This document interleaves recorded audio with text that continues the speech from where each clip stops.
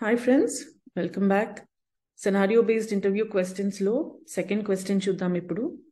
So ఈ మధ్య ఏమవుతోందంటే usually interview అయిన తర్వాత క్యాండిడేట్స్ కి డేటా ఇస్తున్నారు. ఇంటర్వ్యూవర్స్ లైక్ ఆర్గనైజేషన్స్ డేటా ఇచ్చి ఆ సెట్ ఆఫ్ రిక్వైర్మెంట్స్ కూడా ఇస్తారు.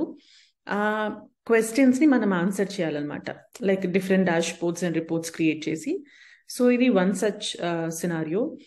ఇక్కడ ఒక ఫుడ్ యాప్ నుంచి డేటా ఇచ్చారు, రెస్టారెంట్స్ ఇన్ఫర్మేషన్ అండ్ ఒక్కో రెస్టారెంట్ లో ఎన్ని క్విజీన్స్ సర్వ్ చేస్తున్నారు అన్న డేటా ఉందన్నమాట.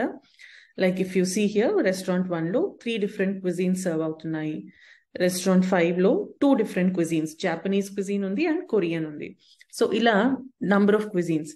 సో మన రిక్వైర్మెంట్ ఏంటంటే ఇక్కడ we need to count the number of cuisines served at each restaurant. Okay, ఇప్పుడు ఇది ఇలా చేయడం అంటే ఫ్రెంచ్ ఒకటి, జాపనీస్ ఒకటి, డెజర్ట్స్ ఒకటి, అంటే టోటల్ 3 అన్నమాట. ఇక్కడ చూస్తే sea food, Asian, Filipino, Indian 4 cuisines.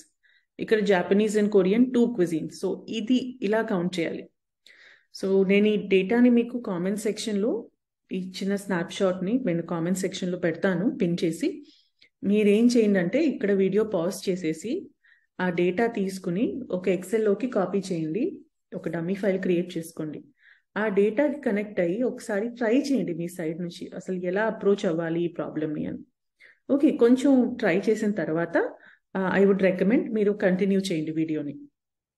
Okay, so ఇక్కడ స్ట్రింగ్ ఫంక్షన్స్ యూస్ చేస్తాం మనం ఎక్కువ మటుకు. Let's go ahead and see. If you have tried it then you can proceed from here. So నేను ఫస్ట్ ఆఫ్ ఆల్ ఆ డేటాకి connect అవుతాను టాబ్లోలో.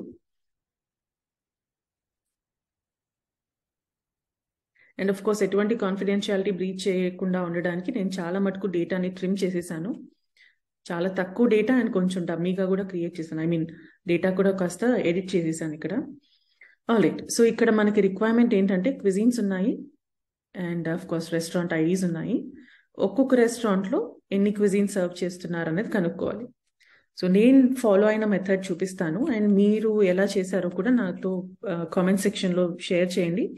Will see which approach would be the optimum approach. Okay, ఇక్కడ first నేను ఏం చేశానంటే ఈ string length కనుక్కున్నాను.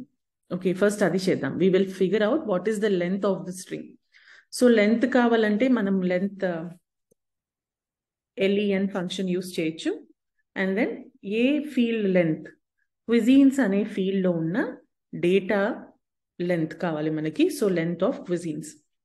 So ఇప్పుడు ఇది ఇక్కడ తీసుకుంటే టెక్స్ట్లోకి మనకి లెంత్ కనిపిస్తుంది. This is 26 characters long. ఇక్కడ 7 characters long. Filipino is 8 characters long. Korean is 6 characters long. Asian European is 15 characters long. Okay, ఇప్పుడు ఏం చేద్దాం అంటే కామాస్ ని రీప్లేస్ చేసేద్దాం విత్ నథింగ్. కామాస్ ని తీసేద్దాం, బేసిక్లీ తీసేయాలి. ఎలా తీసేయడం అంటే రీప్లేస్ ఫంక్షన్ యూస్ చేయొచ్చు to remove commas. So replace ఏంటి రీప్లేస్ చేయాలి? ఏ డేటాని, ఎందులో ఉన్న డేటాని రీప్లేస్ చేయాలి? క్విజీన్స్ ఫీల్డ్లో ఉన్న డేటాని ఏ వాల్యూ రీప్లేస్ చేయాలి? What is it that we are searching for? ఏది వెతుకుతున్నాం ఆ స్ట్రింగ్లో? మనం కామా కోసం వెతుకుతున్నాం. ఓకే, అది సబ్ స్ట్రింగ్. అండ్ అది దొరికినప్పుడు, ఆ కామా అనే సబ్ స్ట్రింగ్ దొరికినప్పుడు దేంతో రీప్లేస్ చేయాలి అంటే జస్ట్ నథింగ్. ఒకవేళ మీరు ఈ రెండింటి మధ్య స్పేస్ పెడితే ఇది ఒక క్యారెక్టర్గా కౌంట్ అవుతుంది. సో మనం ఇంకో క్యారెక్టర్ ఇంట్రడ్యూస్ చేయట్లేదు అక్కడ, కంప్లీట్గా కామన్ ని రిమూవ్ చేస్తున్నాం. కాబట్టి ఇక్కడ నాట్ ఈవెన్ అ స్పేస్, ఏమి ఇవ్వకూడదు. ఓపెన్ కోట్స్, ఆ తర్వాత simply close the quotations. Okay, open and close చేసినప్పుడు comma just gets replaced with nothing, అంటే బేసిక్లీ తీసేస్తున్నాం అనమాట. ఓకే, సో తీసేసిన తర్వాత మీరు డేటా చూడండి, ఇలా ఉంటుంది. ఆల్రైట్, ఇప్పుడు ఈ కొత్త ఫీల్డ్ లెంత్ కూడా కనుక్కుందాం. సో మనం ఇంకో calculated field length of new data ఇస్తాను. So length function of what? Commas remove చేసిన తర్వాత వచ్చిన మన స్ట్రింగ్ రిమూవ్ కామాస్, ఇది ఈ డేటా యొక్క స్ట్రింగ్ లెంత్. ఓకే, సో ఈ లెంత్ ఎంత అంటే చూడండి ఇలా వస్తుంది. సో చైనీస్, ఇందులో కామా ఏం లేదు, సో ఏమీ రిమూవ్ చేయలేదు. కాబట్టి after also the length is 7. Before the replacement 7, after the replacement కూడా 7. ఇక్కడ జాపనీస్ కొరియన్ తీసుకుంటే 1 కామా ఉండింది, అది మనం తీసేసాం. సో బిఫోర్ 16 characters ఉన్న string. After removing the comma, 15 characters అయింది. ఓకే, సిమిలర్లీ ఒక్కొక్క దగ్గర depending on the number of commerce remove మీరు చూడొచ్చు. 32 - 29 ఇక్కడ 3 కామర్స్ తీసేసాం. అంటే నంబర్ ఆఫ్ క్విజీన్స్ ఎంత అని అర్థం, రైట్? సో ఇప్పుడు చైనీస్ తీసుకోండి, 7 is the original length. Commerce తీసాక కూడా 7ఏ. ఈ రెండు డిఫరెన్స్ తీసుకుంటే 0. అంటే క్విజీన్ సర్వ్ చేయటం లేదనా కాదు, ఒక్క క్విజీనే సర్వ్ చేయబడుతుంది అని. సో ఈ డిఫరెన్స్ తీసుకుని దానికి +1 చేయాలి. ఇప్పుడు Chinese, continental, Singaporean 33 original length, కానీ కామర్స్ తీసిన తర్వాత వచ్చిన లెంత్ 31. సో డిఫరెన్స్ తీసుకుంటే 2. బట్ యాక్చువల్లీ ఎన్ని క్విజీన్స్ ఉన్నట్టు 3. అంటే డిఫరెన్స్ కి +1 చేయాలి. Simple logic. ఇప్పుడు మన దగ్గర ఒక స్టిక్ ఉందనుకోండి, దాన్ని మనం 4 parts గా డివైడ్ చేయాలనుకోండి. మనం ఎన్నిసార్లు కట్ చేస్తాము? 4 times కట్ చేయము, 3 times కదా. సో ప్రెఫరబుల్లీ మిడిల్లో ఒకసారి, ఆ తర్వాత ఆ పైన, ఆ తర్వాత ఆ కింద. సో బేసిక్లీ ఏమైంది, విత్ జస్ట్ 3 cuts 1 2 3 3 cuts తో నాకు 4 pieces వచ్చేసాయి, ఆర్ 4 parts అయిపోయింది ఆ స్టిక్. 3 cuts తో 4 parts. సో సేమ్ లాజిక్ ఇక్కడ. ఇప్పుడు ఇది చూడండి, 1 2 3 కామర్స్ అంటే యాక్చువల్లీ ఎన్ని క్విజీన్స్ ఉన్నట్టు 1 2 3 4. సో 32 ఇక్కడ లెంత్, ఆఫ్టర్ రిమూవింగ్ కామర్స్ 29 అయింది. ఈ రెండి డిఫరెన్స్ తీసుకుంటే 3 అవుతుంది, కానీ number of cuisines is 4. So +1 చేయాలి, అప్పుడు మనకి నంబర్ ఆఫ్ క్విజీన్స్ వస్తాయి. సో ఈ లాజిక్ ని ఇప్పుడు ఇంప్లిమెంట్ చేస్తాను. So I'm going to create a calculated field to get the number of cuisines. ఎలా చేస్తామంటే, ఈ లెంత్ తీసుకుందాం, original length minus new length. దీనికి మనం ఒక +1 చేయాలి. ఓకే, దీనికి మనం వెళ్ళి ఒక +1 చేద్దాం. అప్పుడు మనకి నంబర్ ఆఫ్ క్విజీన్స్ పర్ఫెక్ట్ గా వస్తుంది.